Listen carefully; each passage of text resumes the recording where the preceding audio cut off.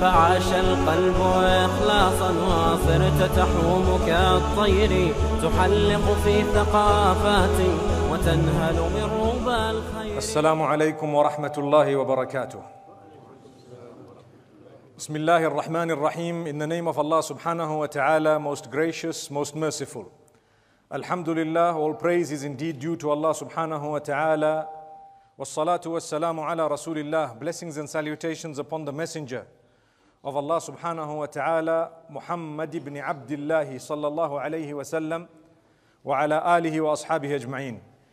We send blessings and salutations upon all the companions of Muhammad sallallahu alayhi wa sallam, his entire household. May Allah subhanahu wa ta'ala bless them all and bless every single one of us and grant us goodness in this world and the next.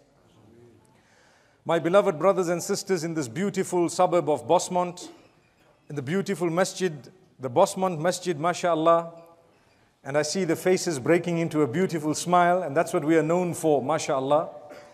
Even if we don't have teeth, those are the most genuine smiles we can ever have. So don't let there be a shortage of smiles, for indeed it helps one another.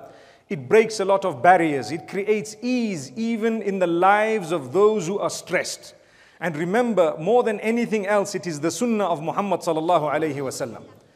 Brothers and sisters, I'm sure when someone extremely important is visiting your home or is visiting your suburb or your city, someone whom you are close to, whom you've been wanting to meet for a long time, you would be excited. And I'm sure you would make sure that you arrive early and you are dressed appropriately, and that nowadays perhaps you have your camera ready and so on. May Allah subhanahu wa ta'ala grant us an understanding.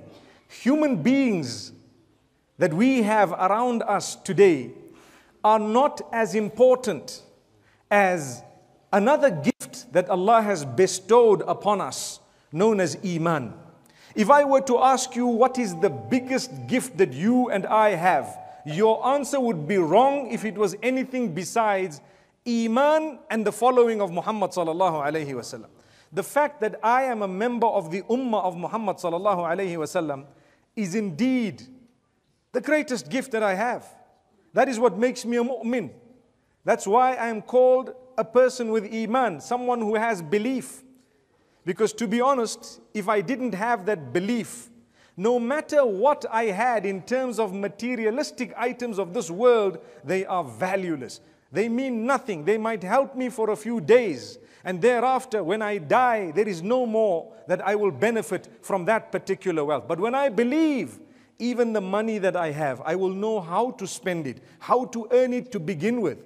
When you're a believer, you know that quantity doesn't matter. It is actually the quality.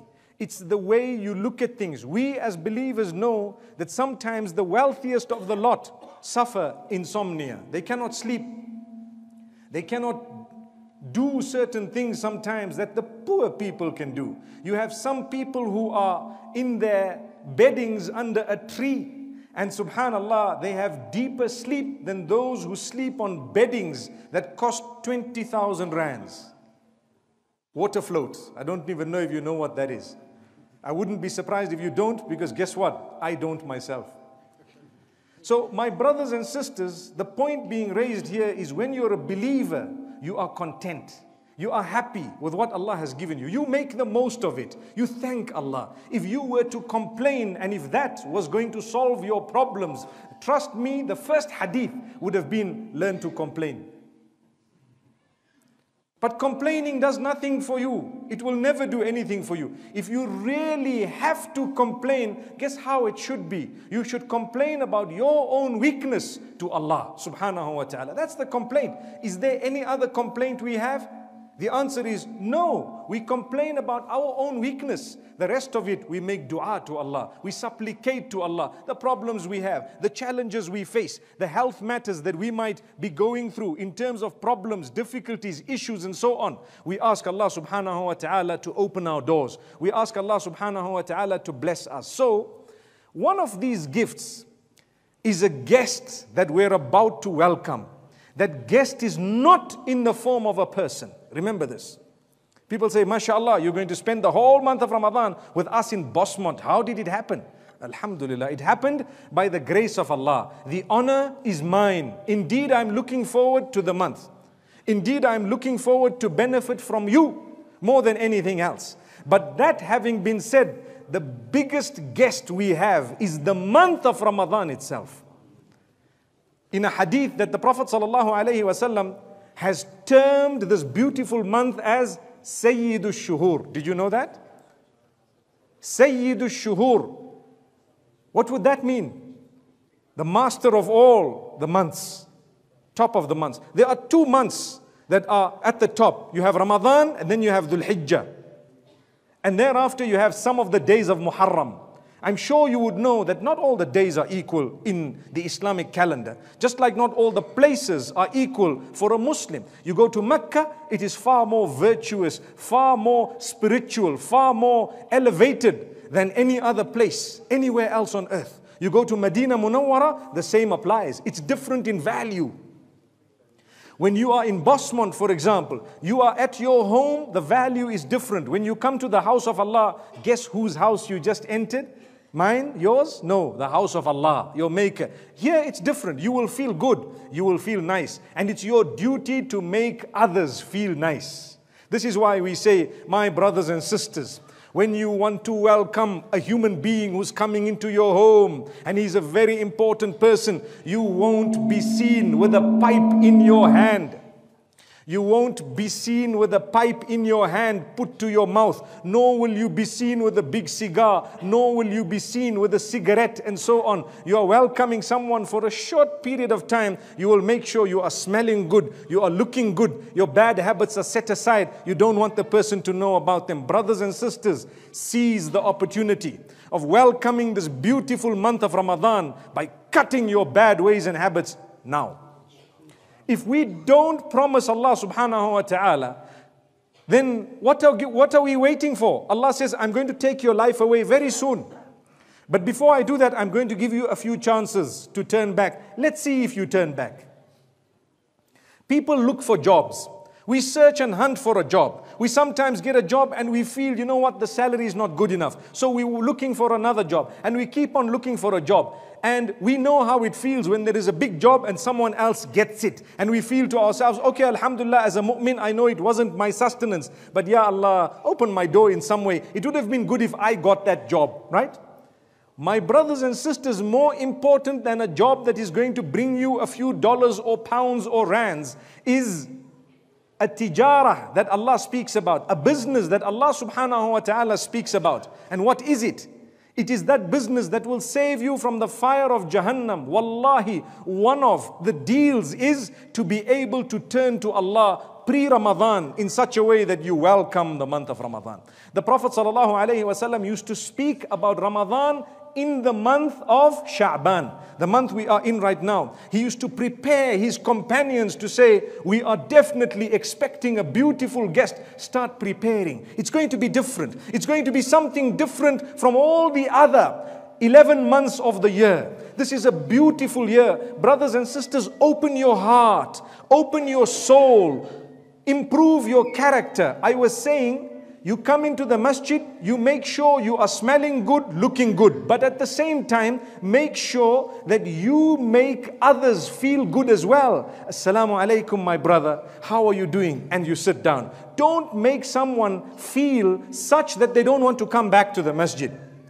How does that happen? One is offensive smell. I'm smelling of cigarettes so badly that the brother next to me couldn't even stand. So what you do, and I'm talking of the few who smoke. Very few, I think, smoke. Maybe 5 or 10 from amongst you.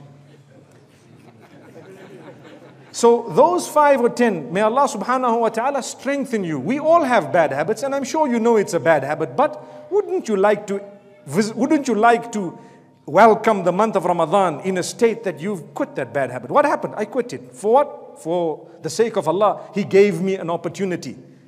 I found a job. What's the job? Wow. My boss tells me, you come to work, no smoking. Allahu Akbar.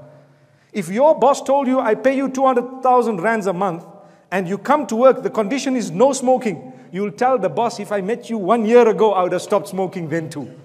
Right? So Allah is our boss. What we are getting is far more valuable than 200,000 rands a month. We are getting millions, billions, priceless. Allah says, no bad habits. No, no, no. So let's give it up. I'm trying to word it in a beautiful way so that you can actually feel like giving it up. I don't want to bombard and I don't want to doom.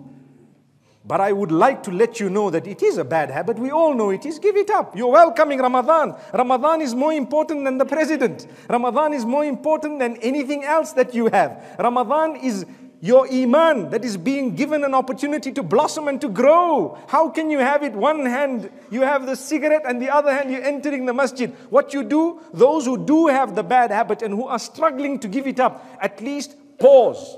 Pause. You know, I was asked a question a few years back, something very, very serious. Please forgive me to make mention of it here, but the 5, 6 who smoke will understand what I'm saying. The person asks, I get so angry towards the end of the day. Am I allowed to open my fast, not with a date or zamzam, but with a cigarette? May Allah forgive us. If that is the question, I don't even want to go to where the answer is going to be. Because للصائم فرحتان فرحة عند فطره وفرحة عند لقاء ربه. The hadith says a person who fasts has 2 points of absolute joy.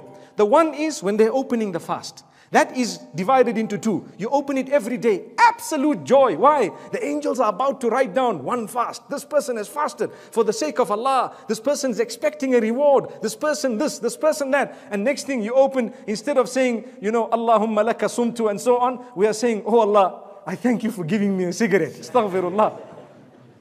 You opening your fast. It's going to be written next to your name. Don't do that. I know people might be saying, this man is not a smoker. He doesn't know what it's all about. The reality is I'm encouraging you very strongly to use the opportunity to quit your habit. Wallahi. At least when you kiss your wife, she will thank people like us.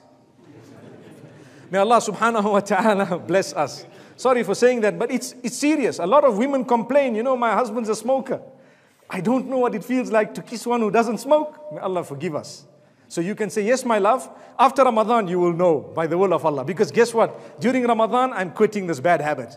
Then it won't be like kissing a chimney.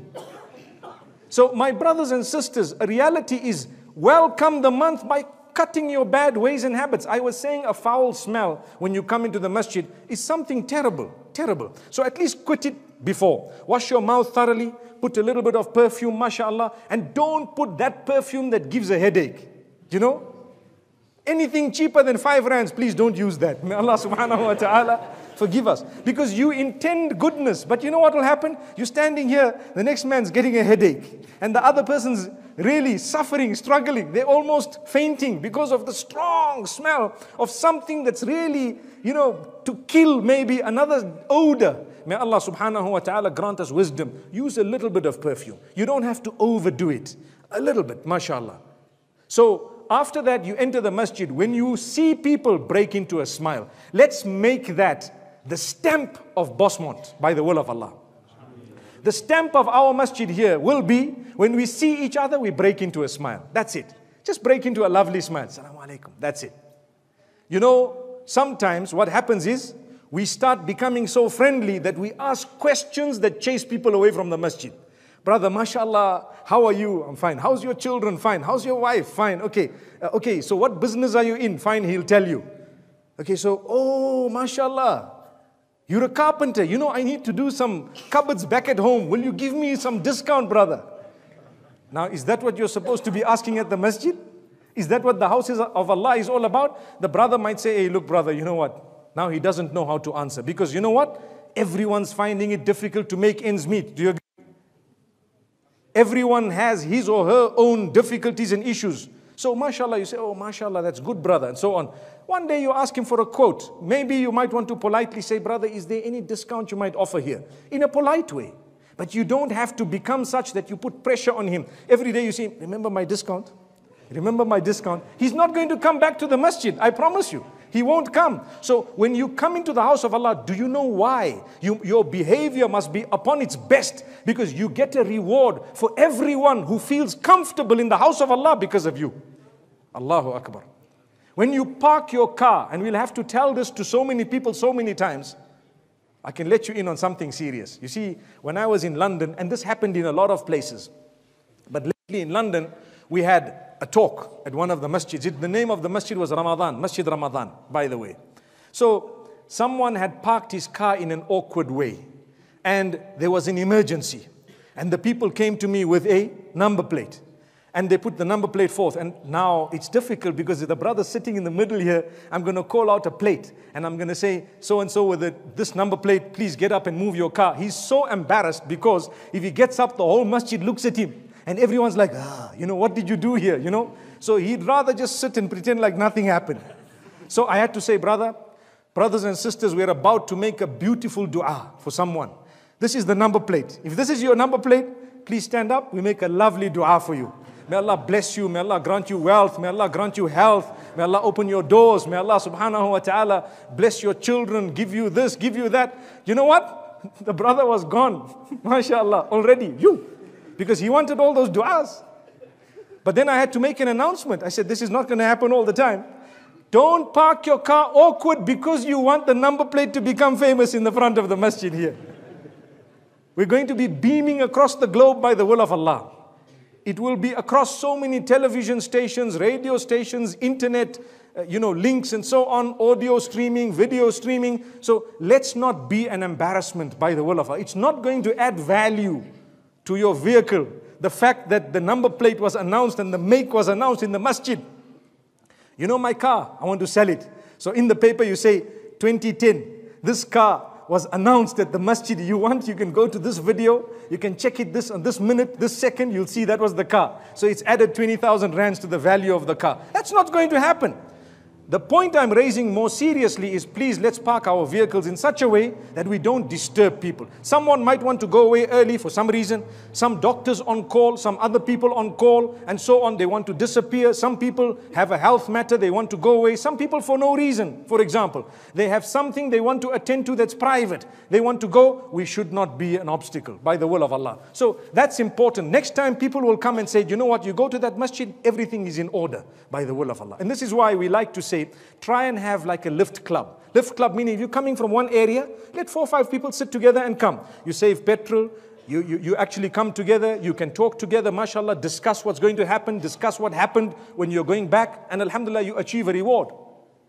So inshallah, we will make this month a month with a difference. Let's welcome it in a beautiful way. Like I said, we enter the masjid, inshallah, when we see each other, break into a smile. Assalamu alaikum, bare minimum. Another thing you need to know, many of us have a habit of hugging one another. It's okay, we're just testing the sound and we're trying to synchronize it today, inshallah. So many of us have a habit of hugging one another, subhanallah. It's a good habit. It's not a bad habit. But you need to know if the place and the time is correct. Why? Sometimes at the door, everybody's hugging. Others want to go out. And sometimes we're blocking the way. Sometimes people might be sick and ill. And then, we are sick and ill. I have such a cough that I know that, you know what, it's not healthy for me to go and hug someone. But we want to hug someone. They will feel uneasy. Next time they see you, they're going to run to the other corner. So the best thing is to say, you know what, I'm not feeling too well, but alhamdulillah, mashallah, I won't hug you. And this is how it is. Today, I used an excuse. I said, you see, this scarf, it takes me so long to iron. To be honest, you can see it, can't you? Right? Now, if you were to give me a hug, it's going to get creased. Imagine what will happen. Especially the tight hugs. So now, the best thing is just shake the hand. But the reality is, I want to tell you, my brothers and sisters, many people say, we want to shake the hand of the imam. I think it's important. I really think it's important in the sense that it gives you a bond. It makes you feel connected to someone who perhaps might teach you a thing or two and so on. But when the masjid is packed, when there are so many people, be realistic. Realistic meaning, something more important than any imam that's living today is the Hajar Aswad in Mecca. Do you agree? What does Allah say about that? You kiss it. You must kiss it and you must make sajda on it, which means you put your forehead on it. So I kiss it as I'm saying Bismillah, Allahu Akbar. May Allah take us all to Mecca. Ameen. May Allah take us all for Hajj and Umrah. Ameen. It's a habit of mine just to seize the opportunity to make a dua. You never know, the angels are saying Ameen and we are there. Qabul, mashallah. So that Hajar Aswad is far more important than anyone here. Do you agree? There Allah subhanahu wa ta'ala says, you kiss it if you can. If you what? If you can. But you don't stampede, and you don't create havoc, and you don't hurt a fellow believer, because it is much more important to safeguard the dignity and the health and the security of the fellow Muslims than to kiss a stone when Allah has shown you another way of doing things. If you really can't make it to go there and to kiss it and to put your head on it, then at least you can take a stick, or you can take some form of a rod, and you can touch it and then kiss the end that has actually touched that Hajar Aswad. Did you know that that's part of the Sunnah? The Prophet ﷺ, on one occasion, he was on his camel, and when he got to the place where the Hajar is, he would actually take the stick, he would touch the Hajar, and he would kiss the end of the stick. It's another way of doing things. However, they probably won't allow you nowadays with so many sticks going into the haram. Imagine 100,000 people going in with sticks. They will wonder, when the salah starts, where are you going to put it? We have a problem as it is with shoes. I wonder what would happen with the sticks. We would have to have computerized sticks, because you're not going to recognize your stick. But at the same time, there's another way of doing things. From a distance, you can actually do it with your hands. We know that. From a distance, we do it with your hands. So, what would happen is, if you are greeting someone and you know that the opportunity is not correct for it, because maybe there is a large crowd, maybe there are so many people, maybe it's not the right time, maybe the person you are trying to greet is in a little bit of a rush, it can happen. So in that particular case, you either shake their hand and carry on, rather than offer this hug that we're talking about, or you make a dua for them. That's far more important than anything else.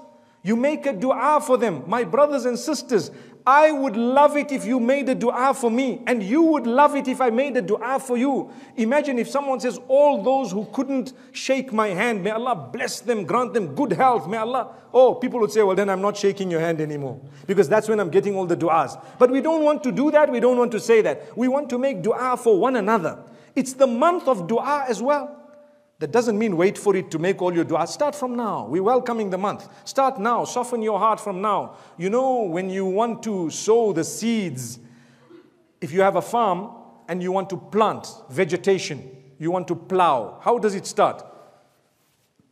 You need to clear the land before the season. You don't just see the first rains and suddenly say, hey, you know what? Now we're going to clear. No. In advance, before the first rains, they'll tell you 15 November, you're going to have these rains. 15 October, you'll have one little shower. It's like Allah's gift. So you have that shower. I'm talking of this part of the world. And immediately, you know there's a signal here. You start flattening the ground, straightening it, smoothening it, perhaps clearing it as you can. And then you take your tractors and whatnot, and you start plowing after you softened it and made it prepared, ready. You put the seed when it's the right time to put it in, and then you will start watering and so on. You cannot start last minute. The same applies to the month of Ramadan. It's a month of growth. It's a month of spirituality. Iman will blossom. Like I said before, your link with Allah has to become strong. It cannot be that a mu'min witnesses the month of Ramadan and their link with Allah becomes weak. It cannot be. It has to become strong, my brothers and sisters. And this is why we say, before Ramadan, start clearing the way, pave the way. Oh Allah, forgive me. Oh Allah, I've committed sins. I know what I've done. Oh Allah, whatever sins I've committed, I've quit them. For your sake, help me to enter the month of Ramadan in such a beautiful way that you are pleased with me. Oh Allah, let there be at least one month of Ramadan in my life where I have done something correct. Beautiful opportunities. They don't come by all the time. So start now. This is why I've chosen today, following the sunnah of Muhammad sallallahu alaihi wasallam, to speak about how to welcome this month. Few points. And these points are just mild. They're not even anything heavy. Start becoming regular with your salah from now. Some people say, okay, I'm going to get up for Fajr, but only in Ramadan. That's a lie. You're getting up for the food. It's the suhoor that you're getting up for. And by the way, you're awake. So now you're just making the Fajr. The winner is the one who says, no way. I'm getting up for Fajr from today. May Allah forgive us for what's happened in the past. Remember, you must do your qada. May Allah subhanahu wa ta'ala grant us ease. I was teasing one of the brothers, asking us, so what raka'at are we doing? I said, we are doing 40 raka'at this year in Bosmont. And he just looked at me. He knew, obviously, we were just telling him a lie, So Imam Malik was with, and he says, we're doing qada for last year, and we're reading for those who won't come next year. May Allah subhanahu wa ta'ala forgive us.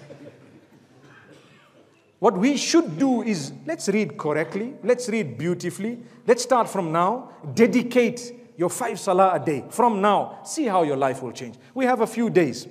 I want to also make mention of a beautiful sunnah of the Prophet sallallahu alaihi wasallam as we welcome Ramadan. We have in this country a gift of Allah, whereby we can see the moon with our eyes. There are some countries where they cannot do that because of their weather conditions. Always, overcast, and sometimes snow, and sometimes anything else. They cannot see the moon. We are fortunate we can. So I want to teach you something very, very great. It's important for us to know. The sunnah of the Prophet Muhammad sallallahu alaihi wasallam is to search for the moon. To search for it. When? The 29th of the lunar month. The 29th.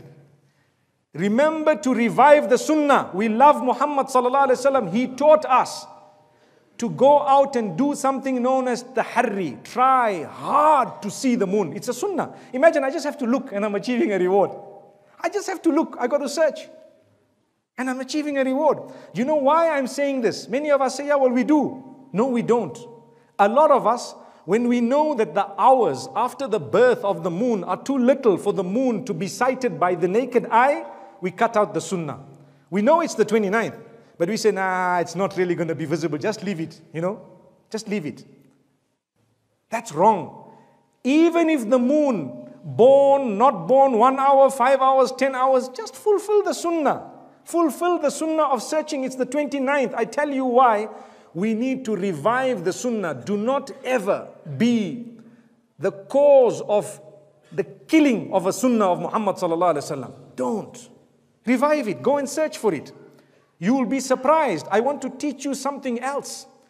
If Allah wants, He can show you that moon. We believe in the power of Allah. We believe in miracles. We all believe in miracles. If He wants, He can show the whole community something, and the rest of the world will learn a lesson from it. It has happened in communities and societies. It has. There was a time when people said, this moon is 11 hours. There's no chance that anyone's going to see it. And I remember I said, look, let's say that from a scientific perspective, the chances are almost nil. Word it properly. But don't say there's no chance, because that moon doesn't belong to you. It belongs to Allah. When Muhammad sallallahu alaihi wasallam says search for it, just search for it. That's all. That's it. And don't be like the old man at the time of Umar ibn Khattab radiallahu anhu, when they were all searching for the moon, and only one man says, hey, I see the moon. So Umar ibn Khattab radiallahu anhu looks at him and smiles, and he says, wipe your eyes. So he wiped his eyes. He says, right now, look again. Do you see it? He says, no, I don't. So he says a beautiful word in the Arabic language. لَعَلَّ شَعْرَكَ مِنْ حَاجِبِكَ تَقَوَّسَ عَلَيْكَ فَرَأَيْتَهُ هِلَالًا. One of the gray hairs from your eyebrows was probably coming down. It looked like a moon in front of your eye. So now that you wiped your eye, it's not there anymore. But doesn't that show us that it's a sunnah to search for the moon? May Allah subhanahu wa ta'ala bless you all. I'm definitely looking forward to this beautiful month of Ramadan. May Allah grant us life to see that. May Allah forgive us if we die before that. May Allah grant us Jannah.